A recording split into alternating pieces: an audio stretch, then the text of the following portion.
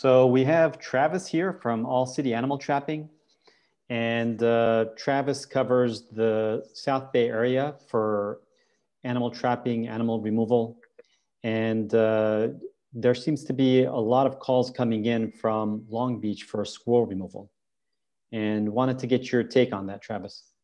Absolutely. Yeah, I have seen an uptick in calls probably over the last couple of years as it concerns squirrels in Long Beach. And the scenario I'm seeing the most often is people think they have rats in their attic. But when I talk to them and I get out to the house, the symptoms are inverted. So rather than hearing them all night and it being quiet during the day, they hear them during the day and it's quiet all night because rats are nocturnal, squirrels are diurnal, so they're up during the day.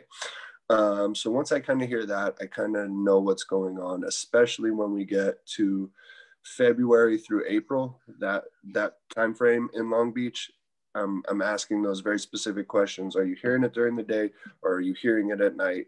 And depending on their answer, it'll help guide me in the right direction. But squirrels always like to be high, and at almost all of these jobs, and I'm thinking of a few specifically, they've chewed their way through an eave, a baseboard along the roof, or through a vent, and they've now gotten into the attic, and they've taken a bunch of insulation and bunched it up in a corner to create a really, really good nest. Insulation works amazing at insulating a nest, does the same thing, so it keeps those babies nice and warm.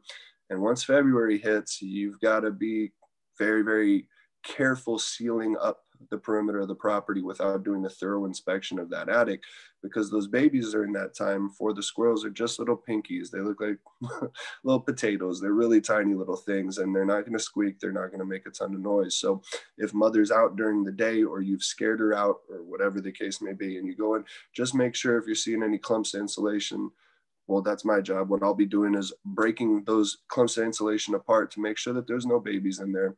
The last job that I had in Long Beach, what we ended up doing when I found the babies in the attic is I kept the nest together and I put it in a box, made sure the mom was out. She kept trying to come back in, so I kept pushing her out of the vent opening that she wanted to come in from because she wants to check on her baby. She was a really good mother, but I'm using my pole to push her out the opening. Once I've done that, I transition outside with the little babies in a box.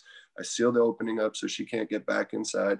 And then from there, it's just finding a place to show the mother, hey, I have your babies. Sometimes you can do a little gentle pressure on the babies and they'll squeak.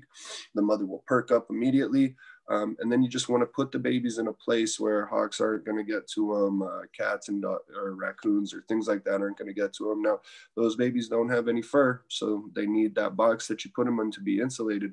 But squirrel moms are great moms. They're going to come back for those babies. And when they do, they'll stuff the whole baby in their mouth just like they would a nut. And then they'll take off running to find their new den site. And it's really cool to see. It's kind of rewarding that we get to get them out and keep the family together. I like to do that as often as possible. But yeah, I was just dealing with this 2 days ago in Long Beach. They were getting in between the Spanish tiles on a roof.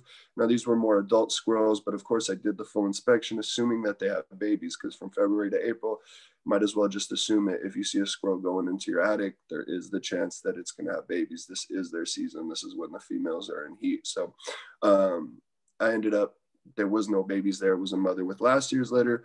So they were getting in through the broken Spanish tile, ended up being able to scare them all out, then seal up the Spanish tile. And the cool thing is they're still in their area that they understand. They just need to find a new place to live. So, but the protocol would start with going up into the attic and either identifying that there is a squirrel there or there isn't, or what type of animal it is. We're assuming it's a squirrel.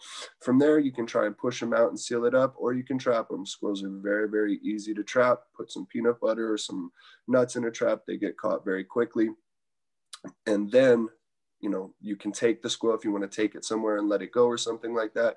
And you're doing that with the babies. The only thing I would say is don't put the babies in the trap with the mother. The squirrels get frantic when they get caught, and sometimes they can trample the babies. They don't understand. They don't know that that's what they're doing. So transport them independently, but the mothers are really good moms. They will come back for the babies. They will go up a tree and just watch you from the top of the tree to make sure that you're putting their babies down.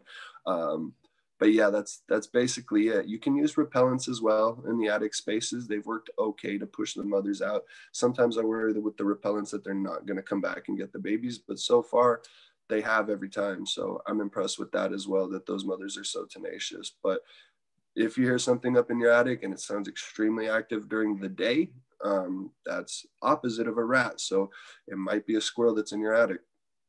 All right. So you cover from El Segundo all the way down to Palos Verdes, back to Torrance and Long Beach. If anyone is interested or has an issue with squirrel removal or animal removal of all types, animal trapping, give All City Animal Trapping a call. You could go to their website, allcityanimaltrapping.com, and all of their contact information is there. Thank you so much, Travis. Happy to help.